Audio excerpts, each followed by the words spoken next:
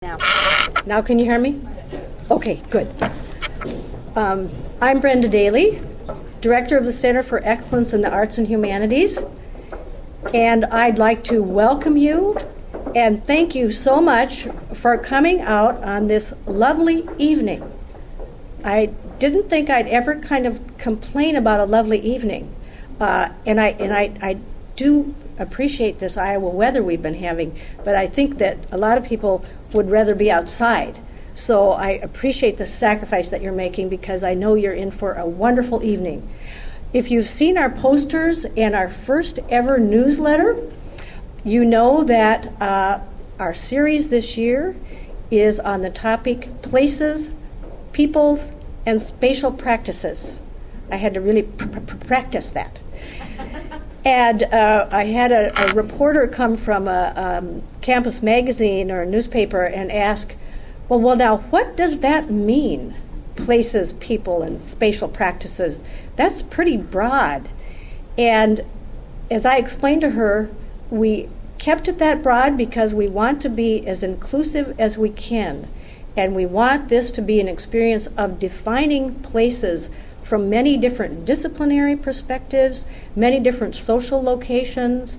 If you've had a chance to look at the series, you know that we have an architect who will be speaking to us, a poet, a psychologist, a historian of geography, and I think we've all experienced place, and so it seems so commonplace.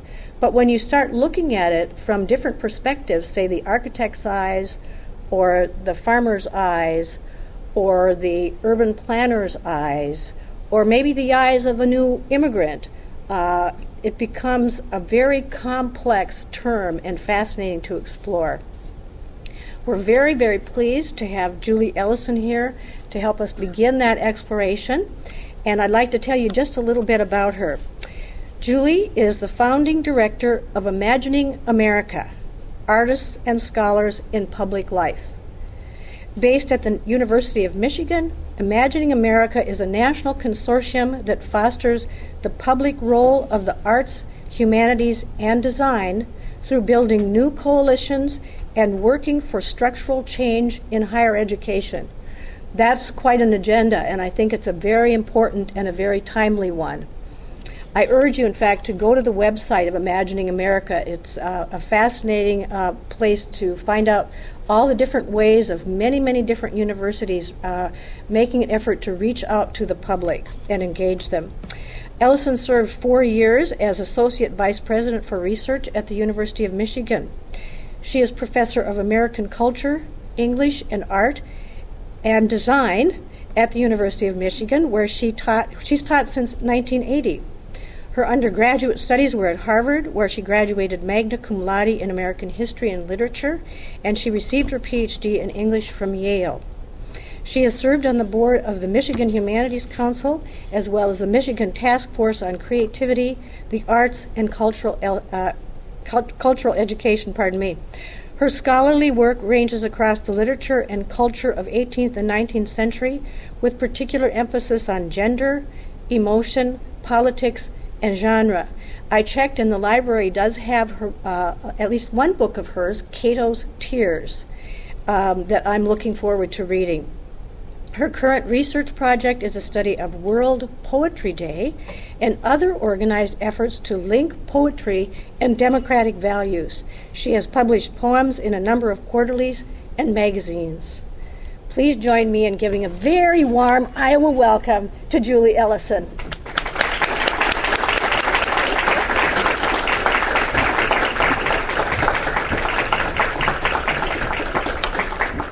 Well, we were having the deluge in Ann Arbor this week, so I may stay for a while. The epigraph for this talk is, "A serious moment for the water is when it boils." That's from Kenneth Cook's poem, The Boiling Water. Serious moment for the water is when it boils.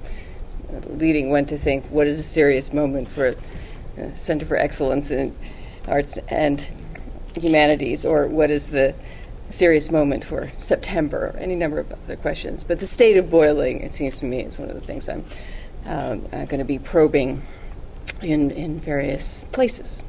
I want to thank you so much for having me, and thank Brenda and Laura and Sandra Norvell for their very kind logistical help, as well as helping me to understand the work at the center and the larger questions involved in this theme year on place. I'm delighted to be here. It's a pleasure and an honor. I have not come to Iowa before. Is this better? Oh, okay, a little more like this. All right, yeah, I can hear it. I haven't come to Iowa before, but Iowa has come to me, and I'll tell that story in a little while. And I'm going to start by setting forth at some length a definition of public scholarship developed through the work of this consortium of 72 colleges and universities that I direct, Imagining America, Artists and Scholars in Public Life. Imagining America began in 1999, turning into a consortium in 2001, as a partner program of the White House Millennium Council, a vehicle for dialogues on important national issues such as what is the public and democratic role of the arts and humanities, and what does it have to do with higher education. Imagining America is a place where the civic engagement efforts in higher ed, artists and humanists, and community groups and organizations meet. This definition of public scholarship that we are continually laboring to bring forth is a consequence of a collective experience of remapping the humanities and the arts, as well as a spark for further change. Individuals, programs, and campuses in Imagining America are coming up with new answers to the question, where are the humanities and arts? These answers arose from new geographies of practice that changed assumptions about where knowledge is made, how, and by whom. Remapping the humanities involves asking not just what is a discipline or an interdisciplinary field, but also where is a discipline? Where is literature and literary studies, or history and historical studies, or music? This definition of public scholarship has implications for many disciplines, but it is specifically crafted for artists, humanists, and designers. This definition is shaped by and suffused with concepts and practices of place, which I will be teasing out as I move through it. It represents part of Imagining America's unabashed legitimation project, the naming and claiming of the power of scholarship, to which public purposes and relationships are central. After a somewhat lengthy discussion of this definition, I'm going to tell the story of how Iowa came into my life as a civic professional and public scholar. Entered in a way that seemed serendipitous and accidental, but which had everything to do with the quite deliberate work of networks, organizations, associations, and institutions, and the self-understanding of individuals driving these networks. That story of my Iowa encounter will focus on the 1953 Iowa Poetry Day volume, a fat, dark blue book that I saw walking by me in the hands of Julie Bailey, then from the Iowa Department of Cultural Affairs. This sighting occurred at the 2000 Midwest Rural Arts and Culture Conference held in America's only public university for the Finnish American community. Finlandia University, a tiny but profoundly global school, is located on the Keweenaw Peninsula, sticking up into Lake Superior from Michigan's Upper Peninsula. This was the only conference I have ever attended that concluded with all participants going down to the water at the end of the bridge over the canal that bisects the peninsula and building a labyrinth out of a pile of stones that a regional community arts leader had arranged to have dumped on the site. For reasons that I'll explain soon, my work was instantly legible and not at all labyrinthine to Julie Bailey from Iowa Cultural Affairs. Her work was instantly legible to me, and that book had a kind of radiant, saturated presence for us both. I will use this Iowa story and other examples to look at three qualities or features of public scholarship, building on the definition that I start with. I'll look at place work as conceptually, structurally, imaginatively, and emotionally central to public scholarship, pointing to new forms of what Ewa Ong calls flexible citizenship and what Renato Rosaldo calls cultural citizenship. I'll look at the piecework of public scholarship projects and the implications of work in the humanities that is organized by the economy of the project. And I'll talk about how people are developing the infrastructure in universities for the public work of the cultural disciplines, with that term public work coming from my friend and collaborator on some projects, Harry Boyd at the University of Minnesota. So the definition of public scholarship, and I have to say that although this has been an intellectual project of mine for years now, it is really brought to you by a coalition of colleagues around the country. First, public scholarship is scholarly or creative work integral to a faculty member's academic area. Second, it is jointly planned, carried out, and reflected on by co-equal university and community partners. I want to pause to highlight the geography of the term community here,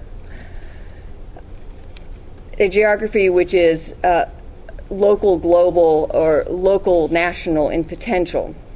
For example, in our corner of southeast Lower Michigan, a county underground railroad history project ended up tracking African American families through Ann Arbor and other parts of Washtenaw County over into Ontario, sometimes back again after the Civil War, or sometimes dividing into Ontario and Michigan branches of the same family. This became a community history project with an unexpected focus on the northern border. So this I'm going to be talking about this a lot as I go through, constantly reminding us of the simultaneously global import of the local. Finally, public scholarship yields one or more public good products. Subject to these three conditions, public scholarship may encompass artistic, design, historical, and critical work that contributes to public discourse and the formation of robust publics, often through the making of public places. Public scholarship may also include disciplinary or interdisciplinary efforts to advance public engagement in higher education itself, and the reflection or research on the import of such efforts. Public good products may take diverse and plural forms, including but not limited to relationships and networks, which are important results of this work. Peer-reviewed individual or co-authored publications, other forms of writing and publication, presentations at academic and non-academic conferences and meetings, oral histories or ethnographies, interviews with or reflections by participants, program development, performances, exhibitions, installations, murals or festivals, new K-16 curricula, site designs or plans for cultural corridors, and other placemaking work and policy recommendations.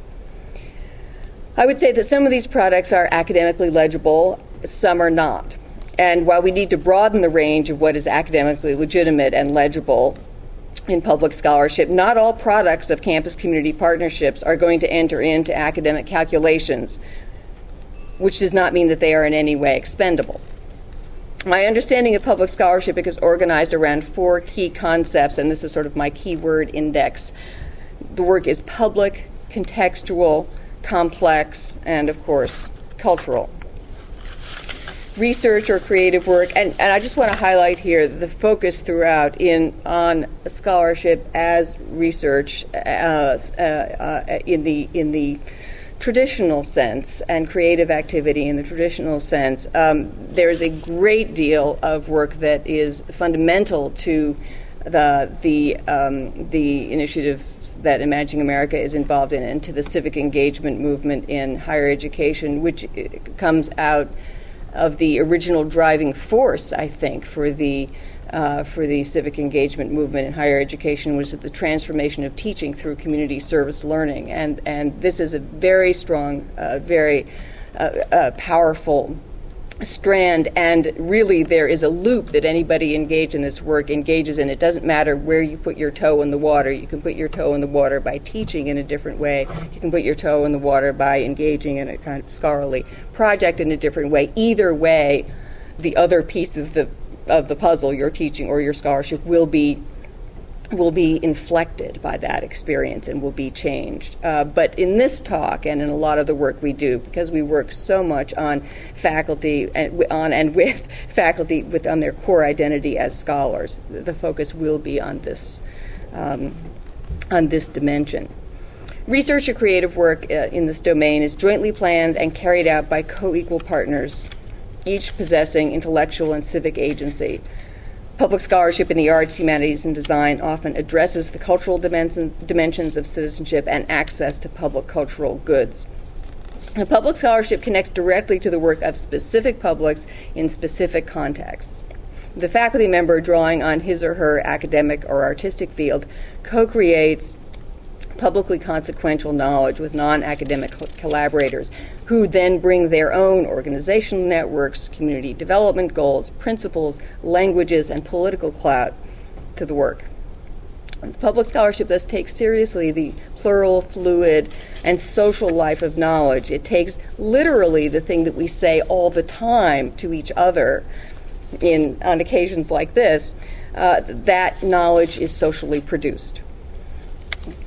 Public scholarship is explicit about the importance of intergroup and interpersonal relationships, which I have to say is not something one learns about when one is getting one's PhD in English in 1980, as I did. So my social education has, and my interest in groups and networks and organizational and institutional formations has come much later.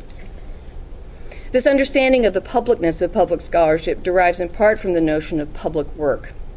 Public work, as defined by Harry Boyd, is the sustained effort by a mix of people who solve public problems or create goods, material or cultural, of general benefit. In his analysis, often working with Nan Carey, he argues that citizenship itself is not a pre-existing condition or a pre-existing place, but rather a condition or place generated in and through the everyday politics of public work. The idea of the everyday is closely related to Boyd's idea of the public and also to the idea of place. The everyday is important in the domain of theory. The everyday is part of a cluster of terms: the local, the common, the indigenous, sustainability, and even the term culture, that have soared in prestige. These are core concepts of global human rights work, community cultural development funded by major foundations, civil society and empowerment strategies focused on community capacities and agency rather than lack. So the conception of the public is reframed or inflected as a value and as a project through place and the everyday. Thus, public scholarship does not entail the delivery of knowledge to the public, does not take the form of tech transfer or the translation of expert knowledge into simpler terms for public audiences in the media, which is what we think of as public intellectual work. Although it does not involve the translation of expert knowledge into simpler terms, the arts of translation, I must say, are absolutely fundamental to it. Rather, public scholarship in this context is a strategy of knowledge production that's generated in and through faculty working with a mix of people to create knowledge that has material or cultural consequences. Far from proposing that faculty scholars become, quote, selfless service providers out to help the less fortunate, and here I'm quoting David Scobie, formerly at the University of Michigan, now at Bates, and the Imagining America board chair. Far from proposing that faculty scholars become selfless service providers out to help the less fortunate, this approach to public scholarship grants them agency and interests as civic professionals working with peers in a community of practice and inquiry. As asset or this is still Scobie. As asset or resource-based theories of social movements and community studies have taught, we are collaborating with partners who are themselves agents, creators, and interpreters with their own expertise and their own account of both their world and ours.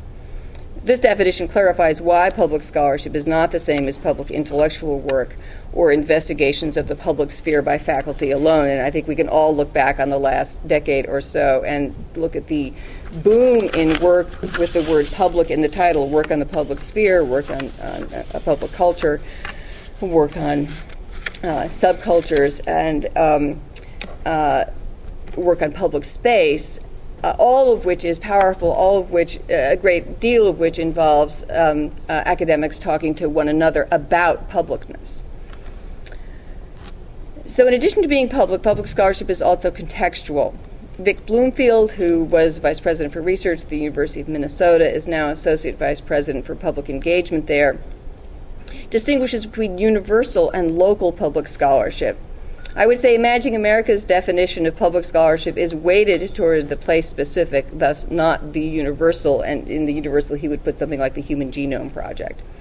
It leans towards the conviction that there are no places that are not simultaneously local and global now or in the past. This is not the same thing as being general or universal. Ethnography, oral history, storytelling, documentary, photo-voiced methodologies, mapping are common strategies for public scholarship in the cultural disciplines. And there's a whole emerging skill set or cluster of literacies that go with these methodologies. Public scholarship responds to the altered relationship between the local and the global by restructuring former hierarchies of the provincial and the cosmopolitan.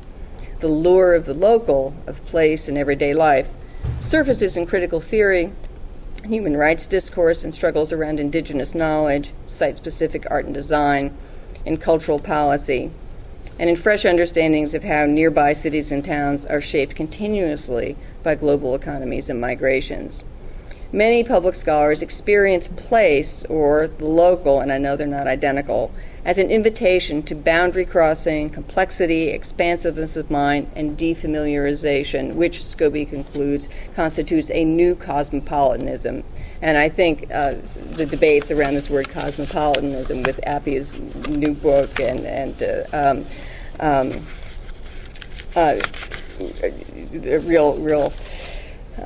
debate of what it means to revisit that old phrase, citizen of the world. I think the sense of a cosmopolitanism of grounded cultural work is particularly important to dismantle that hierarchy that is built into academic evaluation systems in which the national and international reputation always displaces the regional or provincial reputation.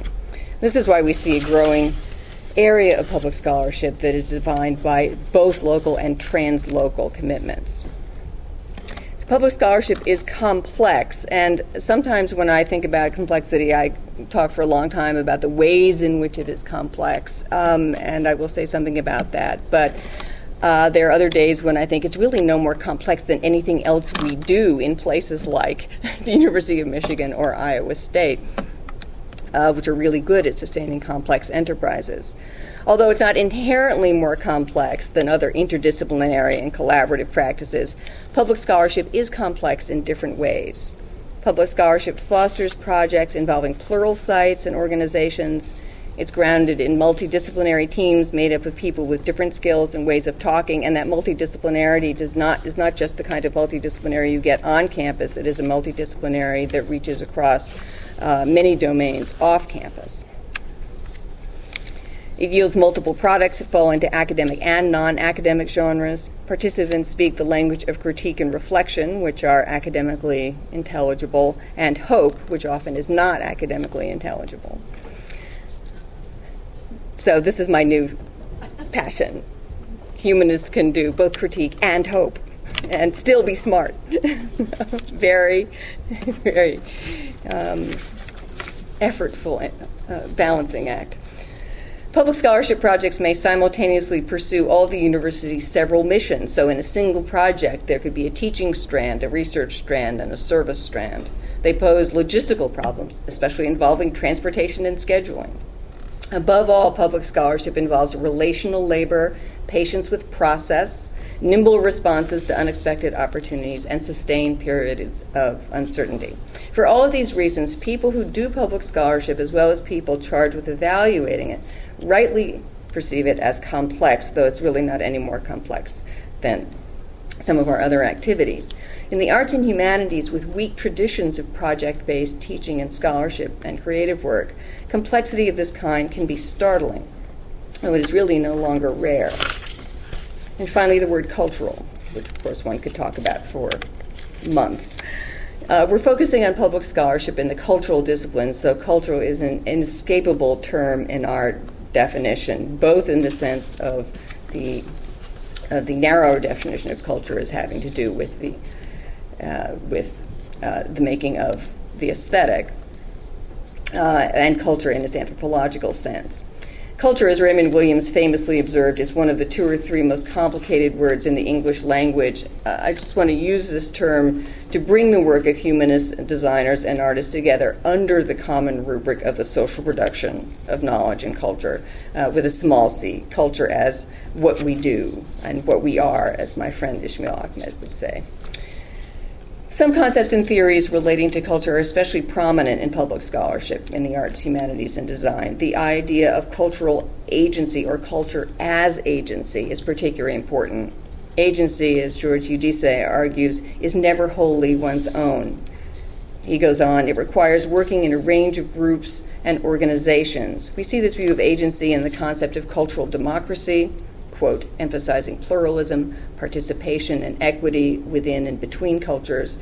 It appears, too, in the work of Ben Habib on why equality and diversity are central to the claims of culture, as well as cultural citizenship initiatives. You're probably familiar with the work on Latino cultural citizenship by people like Renato Rizaldo. The term cultural citizenship, the concept of cultural citizenship, is also deployed by UNESCO, by the European Union, and by a number of other NGO and government formations. This analysis of public scholarship, then, reflects important cumulative changes in how organizations and institutions throughout our society understand knowledge. We've grounded our work in Imagining America in the premise that knowledge is created in diverse, distributed, and social ways. Public engagement is an epistemological challenge. We're building ideas about knowledge creation that then are influenced by the theory of, for example, multiple intelligences, by the creativity boom that we see in arts education and in schools of management, and by investigations of complex knowledge coming out of organizational studies by people like Haritimos Tsoukas and Gibbons.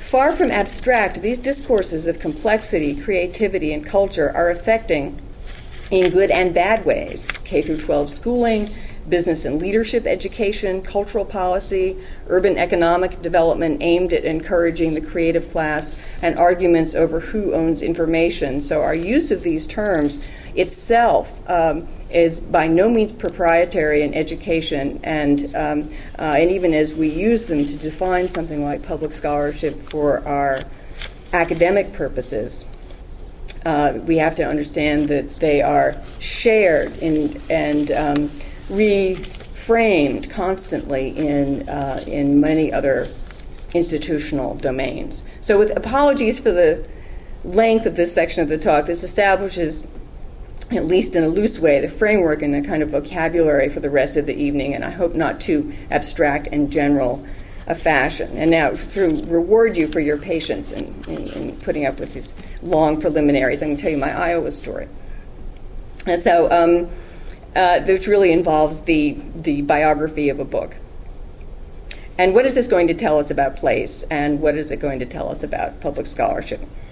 At this point, I'm going to shift from public scholarship to public scholars, including me, Julie Bailey from the Iowa Department of Cultural Affairs, who's no longer with that office, but was at the time, and the women who asserted themselves through poetry as cultural agents in Iowa in 1953.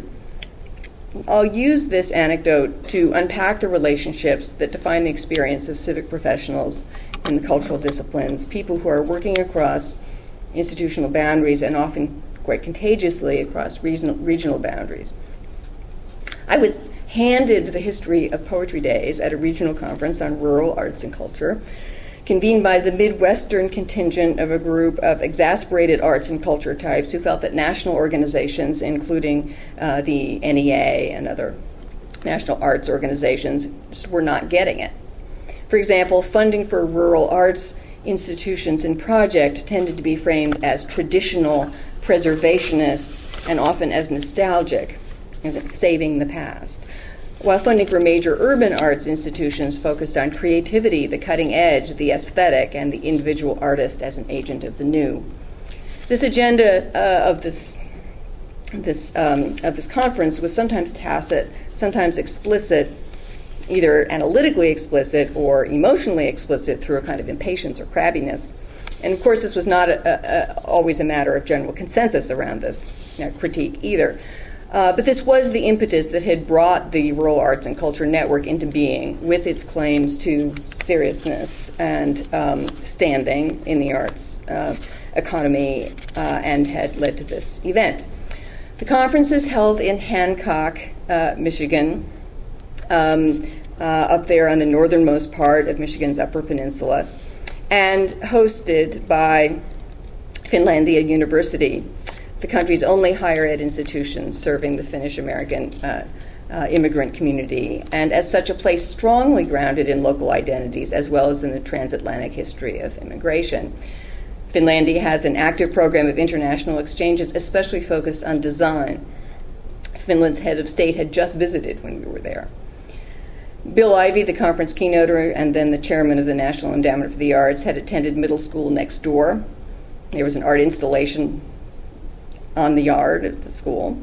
Cultural centers and institutions throughout the town were co-hosts, leading tours of grand restored theaters, community arts centers, and on-site installations.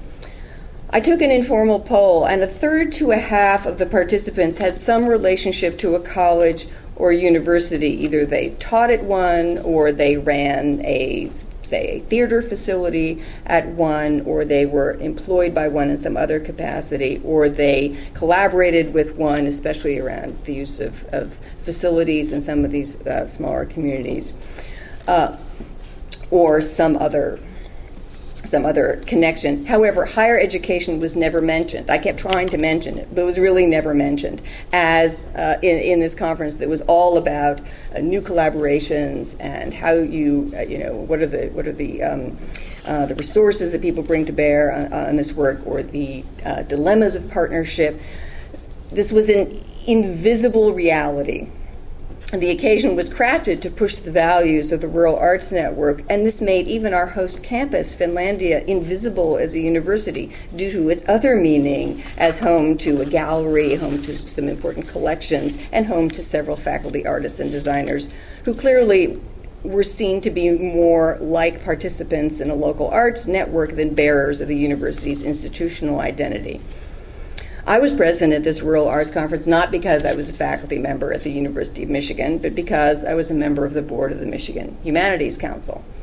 Julie Bailey, the Iowa Department of Cultural Affairs, walked by me at the conference carrying this 1953 Iowa Poetry Day volume, which she was toting around as a kind of material icon, I think, of the imaginative ambition of Iowa.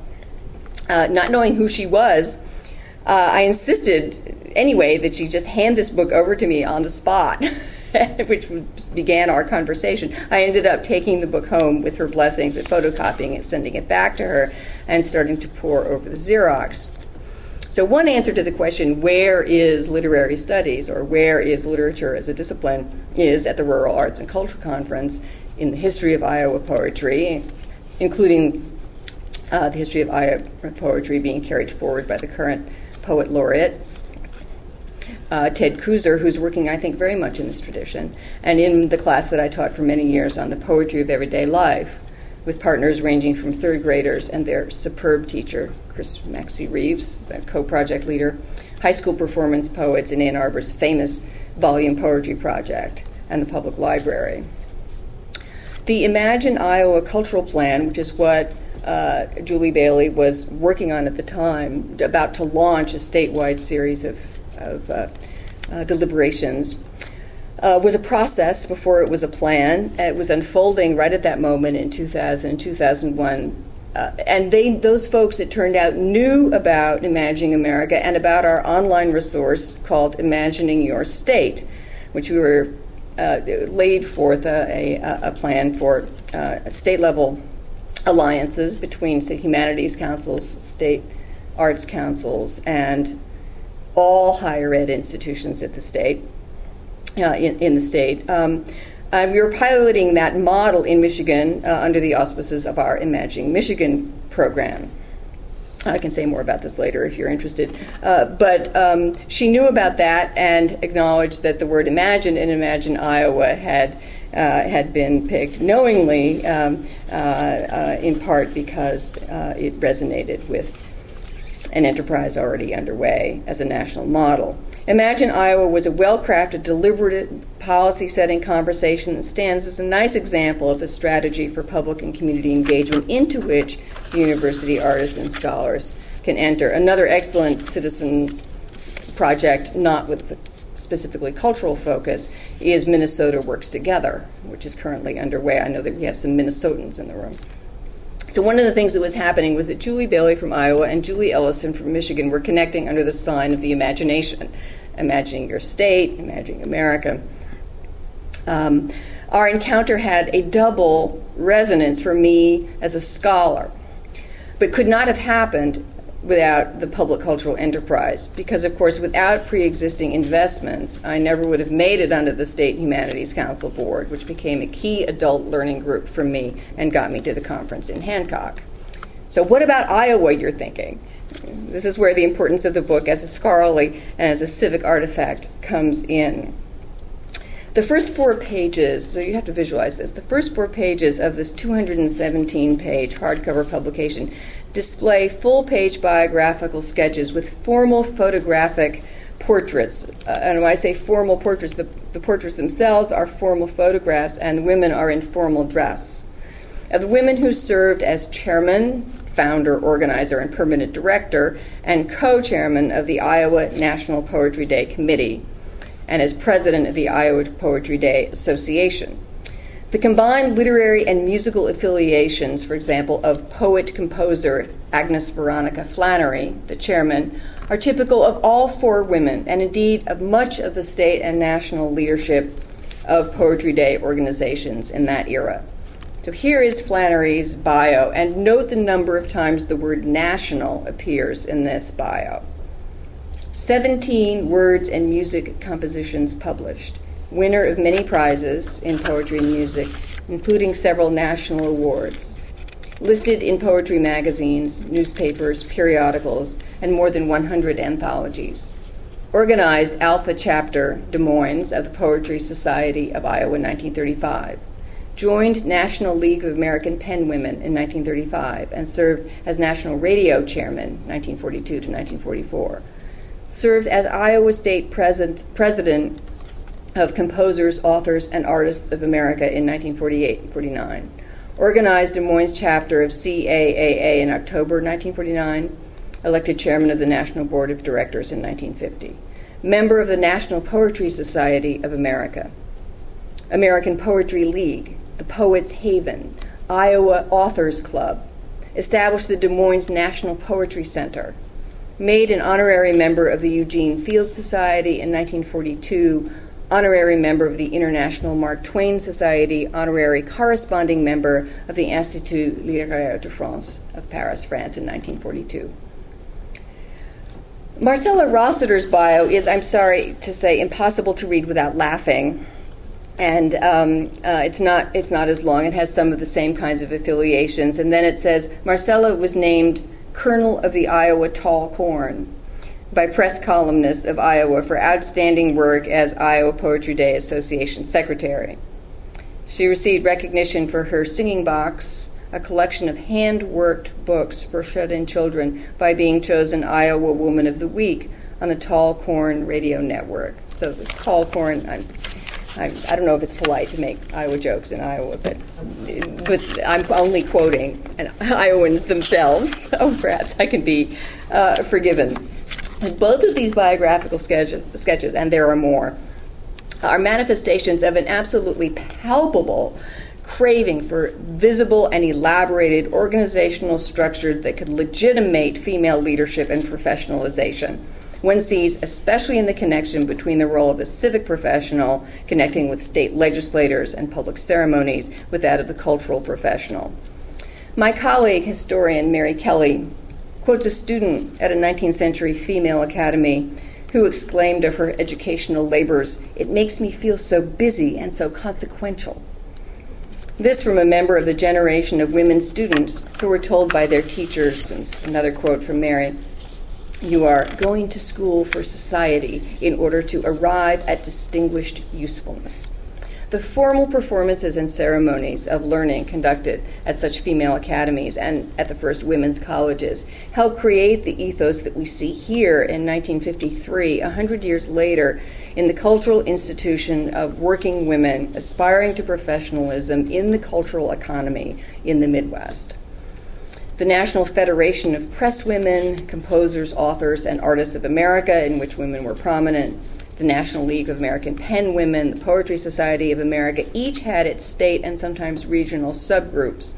The national state local structure is quite interesting and important for reasons that Theda Skocpol has set forth in her book Diminished Democracy, where she looks at a similar structure in, for example, the Elks or the Rotaries, the way that people would belong in their hometown to a regional and national structure that in fact had some considerable political clout, or at least conversation with government entities.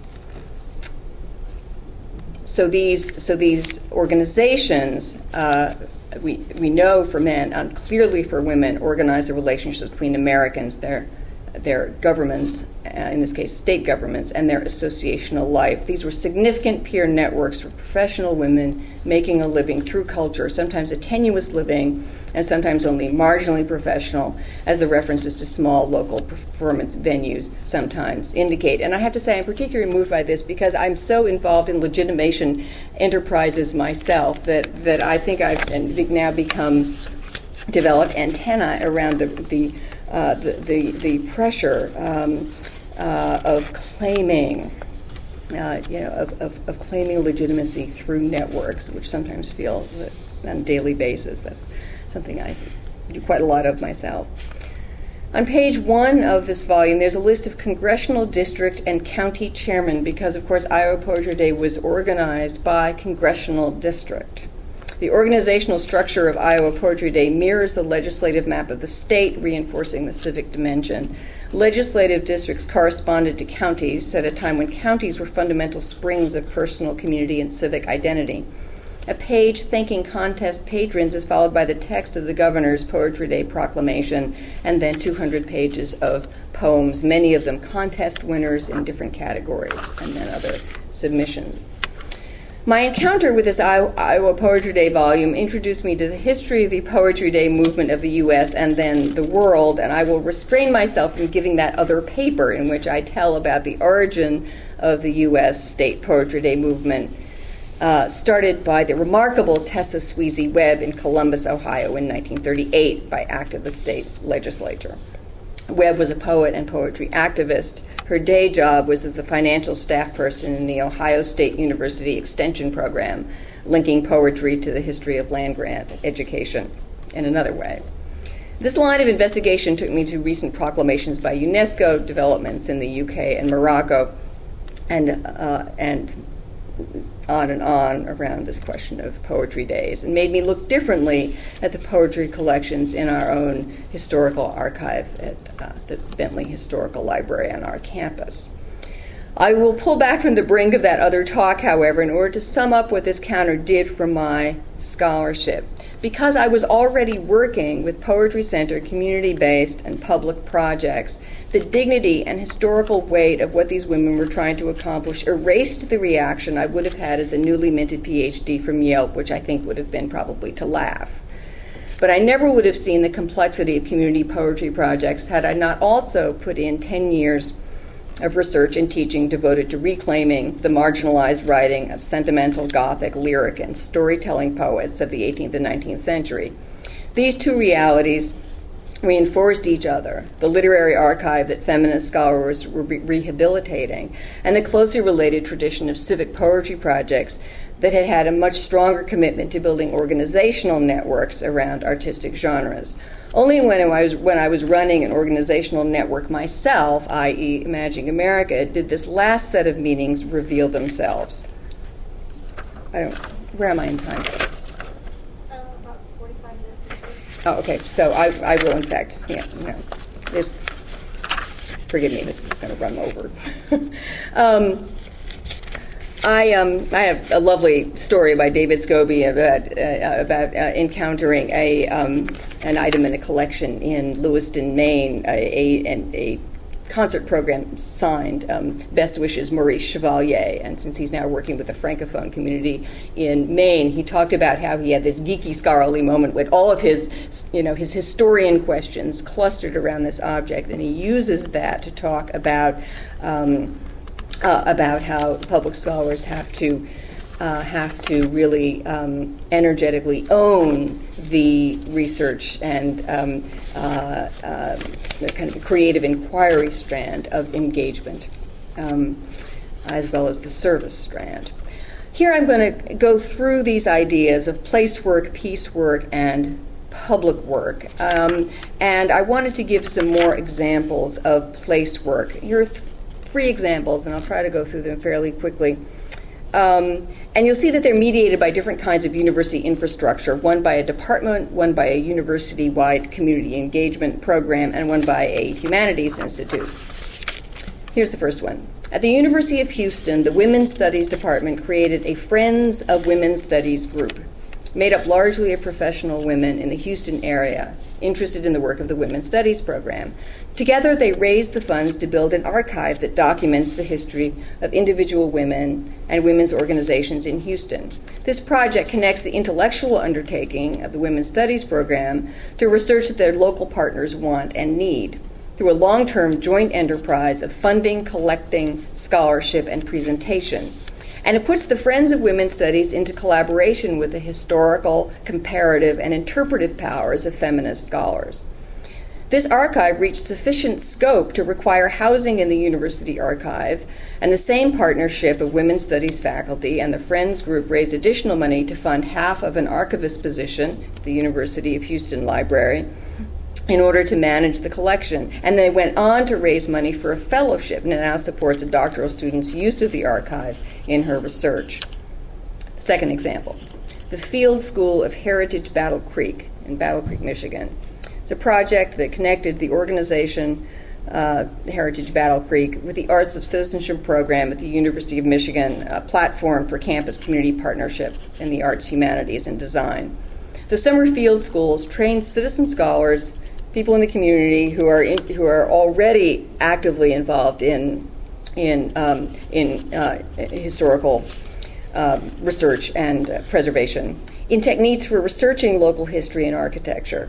Particular emphasis for the first field school was on African American urban culture of the mid-20th century in Battle Creek. Heritage Battle Creek is headed by Michael Evans, former journalist, creator of the Sojourner Truth Memorial and the Sojourner Truth Institute in Battle Creek, and Michael operated with firm rule, no drive-by research in my town. Evans worked with two graduate students funded by our graduate school. They were designated Civitas Fellows. Other partners in the summer field school were Western Michigan University and Kellogg Community College. The community scholars continued to meet and have proposed a certification program for oral transcriptionists available for any group undertaking an oral history or ethnographic project. Third example, the Institute on Race, Ethics, and the Modern Experience at Rutgers, Newark, directed by Professor Clement Price. Rutgers, along with the Newark Museum, stayed in Newark in the 60s and 70s when other institutions and businesses vacated the cities. The Institute's research-related activities include the following. Supportive faculty engage in research on the social construction of difference and community history and memory projects.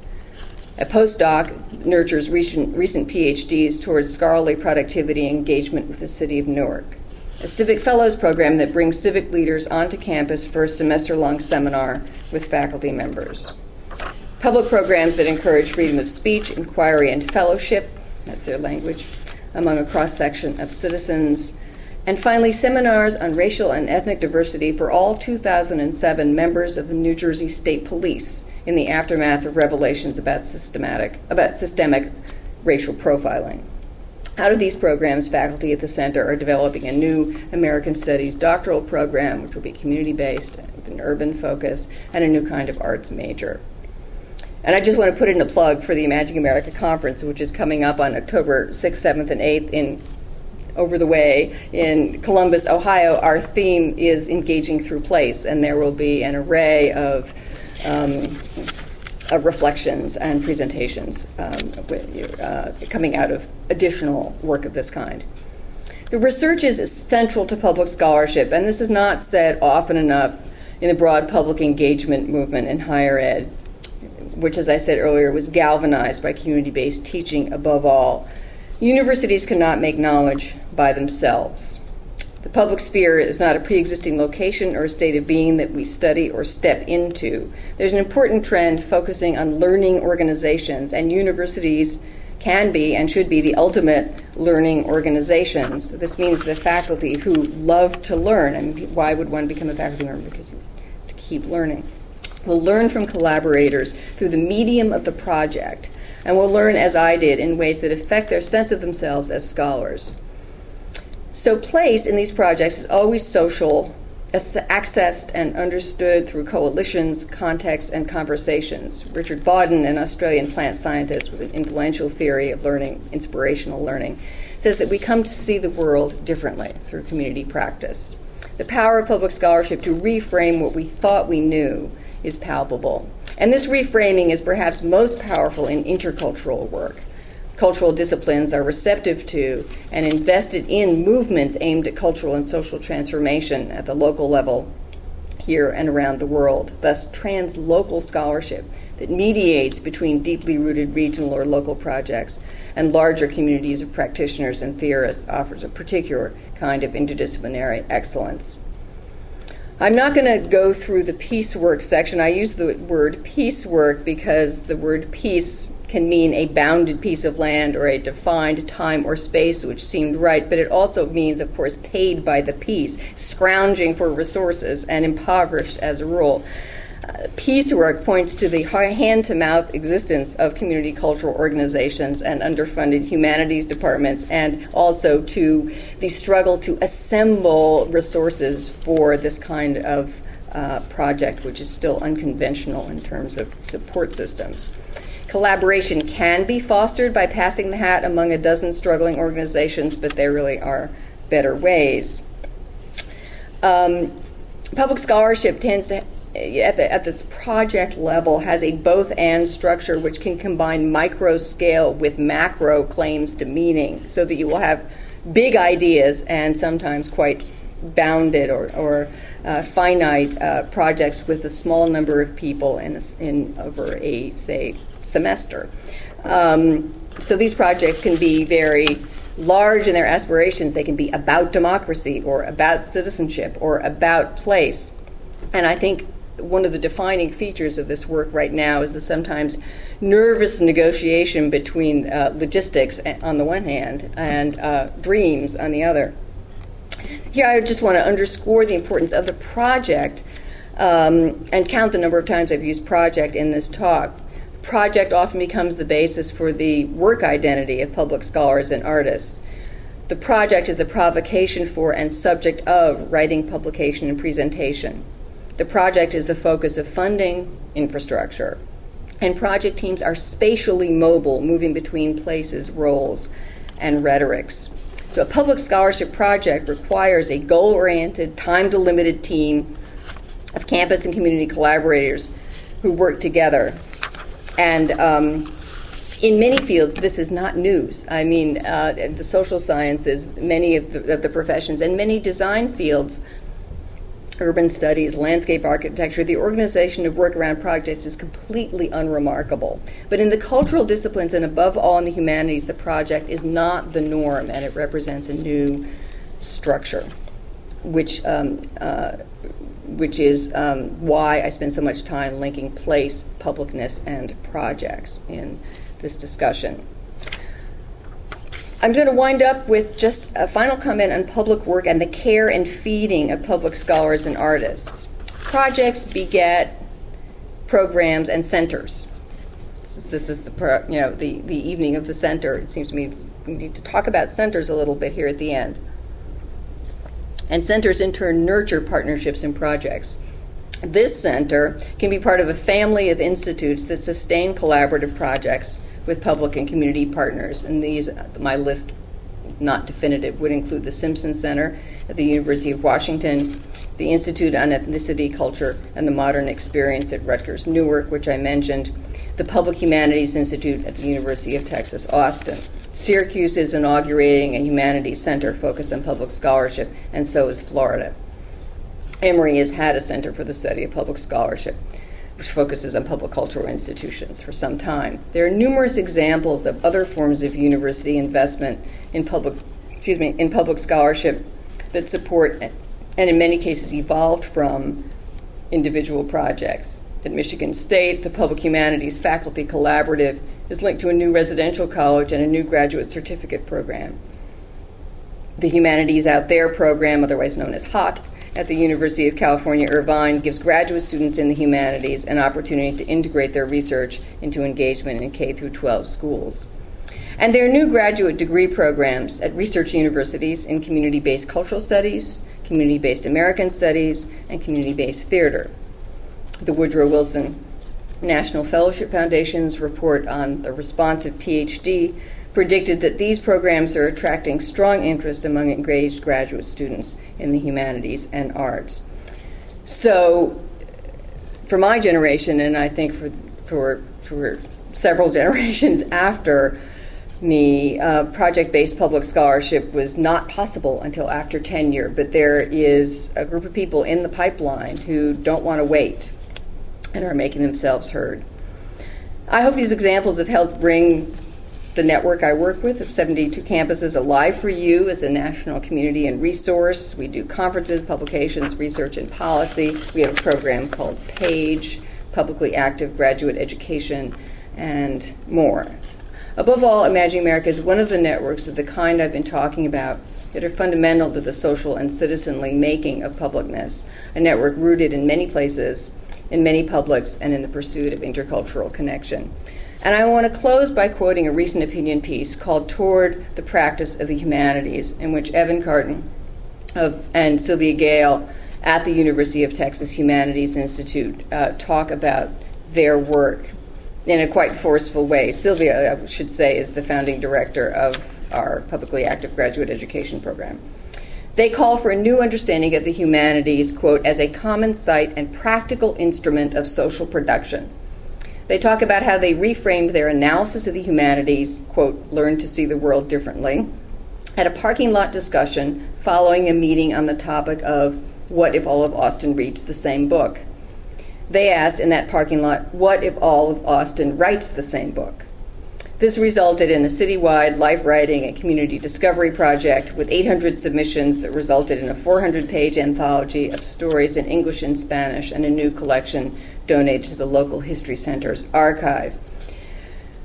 This chain reaction also led to the creation of sabbaticals for community leaders at the Humanities Institute, funded by the university, and an array of other innovations. Protesting the way in which the humanities are, quote, confined to the province of values or to the role of post hoc interpretation and critique, they call for something different. And because this is likely to be controversial, I close with their assertion, with which I concur. The humanities must be recast and rearticulated as a social practice, a practice not confined to interrogating social arrangements, but involved in making them. Thanks.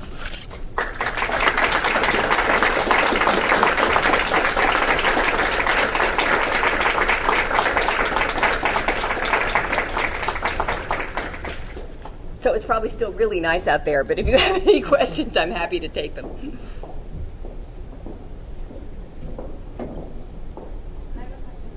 Did you want us to stand up or just As long as other people can hear you, or I can repeat your question. stand up because I will not hear it. Okay.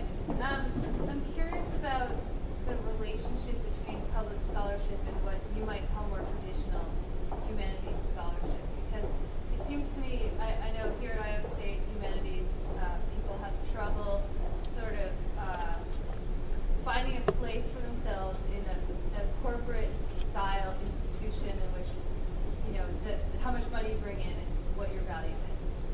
It seems to me that the focus on practicality in the public scholarship description that you just gave in some ways this plays into this, which is that the humanities are there to sort of service the public, and it still leaves out what some of us do that is much more traditional scholarship. Yeah, and those are great questions, and there's actually the intersection between and contest between some of these strands is just really interesting and important. And there are people like George Giudice who are actually talking about the use value of the humanities and this question and the question of usefulness of work and of practice. And whether or not they mean the same things as entrepreneurialism or corporate or being valued in terms of your grants, I think are very different. Because, in fact, the kind of use I'm talking about includes things that would not be legible as I think, for example, necessarily contributing to the economic resurgence of the region. They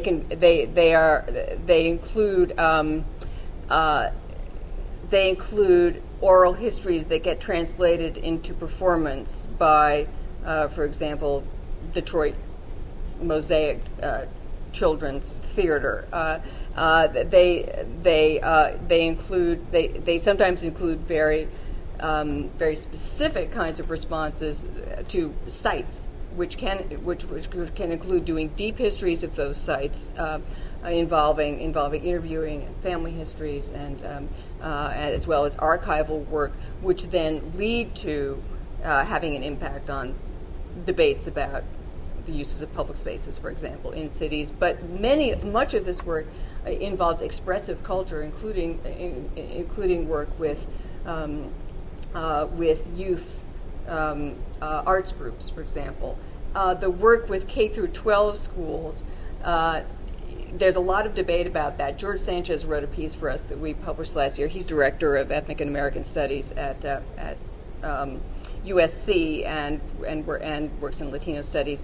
And he was talking about the tension between the civic engagement pressure, which he totally supports in higher education, and the retreat from affirmative action policies, which confront racial and ethnic inequalities directly. And he was talking about how the idea of having thousands of USC students working to, for example, provide music education in schools that no longer have music programs is a kind of Band-Aid operation, and that one could absolutely challenge as not helpful in terms of helping a broken system limp along. At the same time, his project, the Boyle Heights Project, focused on creating intercultural connections where there were none, where you had a highly divided city with silos of a neighborhood that had been Jewish and then Japanese and then Latino.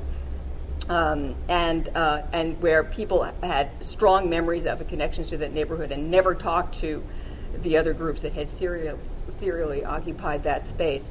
And that had huge repercussions. So I think the question of usefulness certainly needs to be framed around the usefulness of expressiveness, the usefulness of the kind of thing that the Ford-funded Animating Democracy Initiative focused on. It did not involve universities necessarily. It was very interesting work around dealing with community differences through artistic practice. So I think that the challenge is to find exactly that place in the scholarship where it intersects with the project that needs that knowledge and that also transformed that knowledge. And I think that was what was happening to me with the Iowa Poetry Day book. That is, there was a complete fusion of a kind of trying to move along certain policy initiatives and institutional and organizational changes relating to culture, and work that was deeply invested in the layered making of poetry in history, in American history. And I think that was happening with David Stobie and the Maurice Chevalier a piece, where all of a sudden his usefulness had to do completely with his ability to frame questions that nobody else.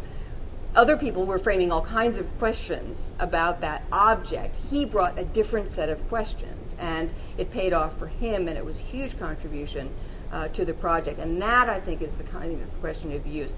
I will say something about work, and I think that there's tremendous anxiety in the people who are trying to advance liberal learning. You know, there's a whole liberal learning push, and an organization I admire greatly, the Association of American Colleges and Universities, is pushing liberal learning in the liberal arts tradition of education that is in fact explicitly not designed to send people out to get jobs. And they do these polls of undergraduates, and they expose undergraduates to their definition of liberal learning, and then they ask them questions again about their understanding of liberal learning, and they still keep saying what they want out of college education is they want to go out and get a job. And I actually think it's a real mistake. I'm for that. I actually think if you go to college and you want to go out and get paid for doing work you love, that is a place to start. And I think the question of work in our culture and of what work people can do and under what circumstances of economic dignity they can do it. That is an aspiration in our state government leaders and my state government leaders and parents and students themselves. That's crucial, and our interrogation of our own work, I think, is fully part of that. And so I don't have. And I also want to say something about the way that people in the academy tend to demonize Republicans and people in business.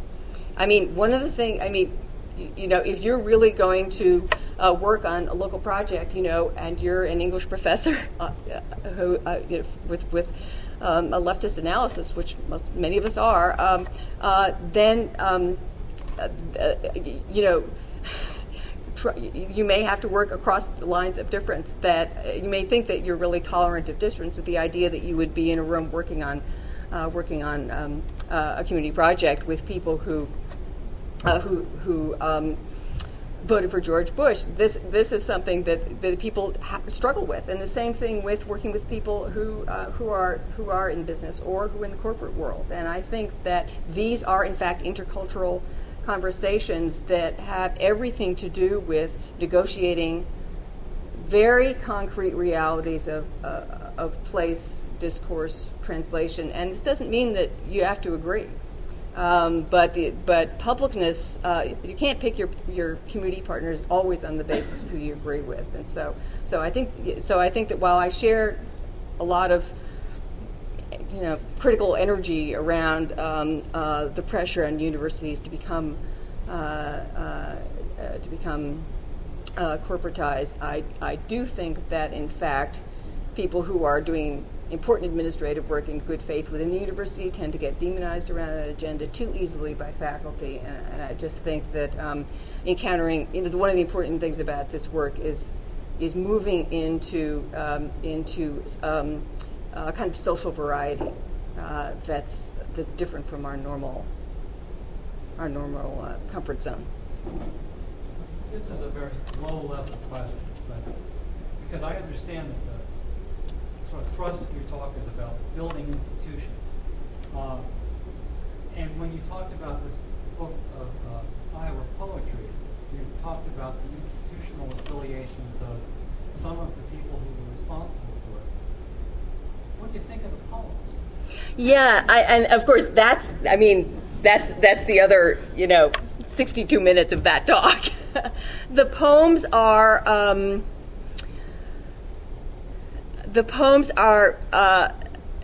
this is the 50s.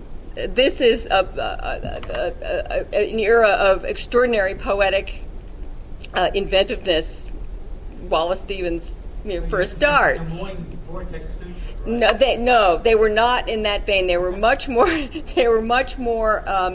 They were in conventional forms. Many of them were occasional poems. They were rhymed. They weren't great. And this question, and this is something that I looked at a lot in the work of Tessa Sweezy Webb in Ohio, who also was a poet and who was reading and bringing to the attention of people in Ohio, in Columbus, in a sometimes halting way, new African American poets who were starting to achieve national reputations. She was aware of avant-garde work. She brought it in. It's not what she wrote herself. Her work was lyrical, was very much focused on positive emotion of one kind or another, on beauty. And I think that the craving for beauty, under what I would say is the 19th century category of fancy, is one of the really defining features of this work. And that is actually very interesting when you have all of this organizational energy producing work that is defined above all by a celebration of beauty itself. The social logic of that claiming of beauty, I think, in a kind of ritual way, because so many people participated through these contests and so forth, I think is enormously interesting, and it makes and that the question of what is that desire,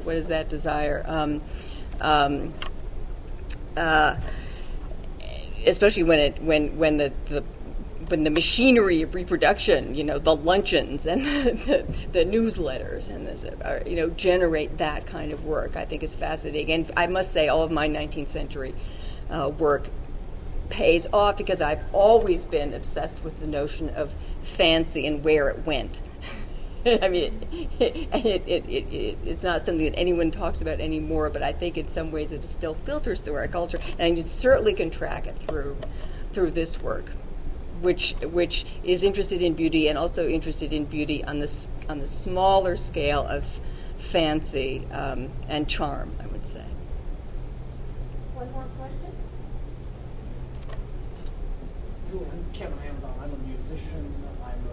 I've worked a little bit in public history organizations, but now I'm a historian of German academic institutions and their relationship to broader audiences. Oh. And in my work, well, good. We can have you can help me think more comparatively. And the point in your talk where my mind woke up a little bit, I suppose, and I stopped just reveling in your wonderful vision, was this moment where the local and the public seemed to develop a little bit of friction. Mm-hmm. Mm-hmm. Because in all of the work I've done, all this historical work I've done, so much of the world of public culture is also at the same time the space of the expression of private legitimacy. Mm-hmm. Mm-hmm. And the wonderful thing about your vision is that it takes the old bourgeois culture, the old bourgeois capital C culture of legitimation that is still living on in that 1953 volume, and shares it with much, much broader communities that, in a certain sense, are just learning to revel in the fact that they can express a public a sensibility. The Newark Museum, in the city of Newark, I lived in New Jersey for 6 years, that's all quite in my memory too. How do you make that tension work, or think it through in your vision? Well, let me give you an example of people who I think are doing some of the most interesting work, not only the most interesting practice, but some of the most interesting analysis. And I have to say, this is an organization with the absolutely awful name of the International Coalition of Historic Site Museums of Conscience. And I'm sorry it has such an awful name, because it is my favorite organization. And this is one of these people who found one another. It includes the District 6 Museum in Cape Town, the Tenement Museum in Lower Manhattan, the Workhouse in Britain, the Gulag Museum, and an array of others in Argentina, everywhere. And these were people, and they have a whole analysis of their relationship to place.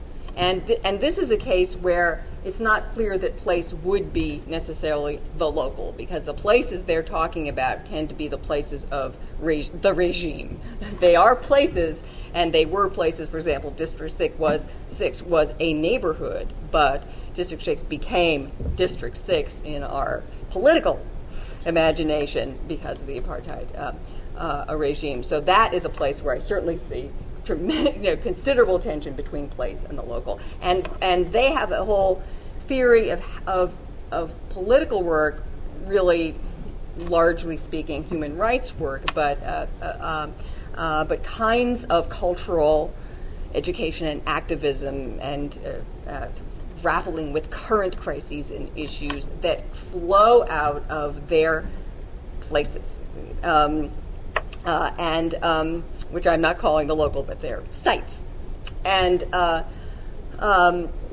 so that when they were trying, they were all of these kinds of organizations were beginning to take form as sites like the Vietnam Veterans Memorial and some of the memorial sites in Berlin, as everybody, as this whole question of public memory and the conflicts around public memory. We are reliving again with the Twin Towers site. Were becoming a kind of a trend in an important way, and so they didn't fit into the museum world. So because in order to be a museum and get certified and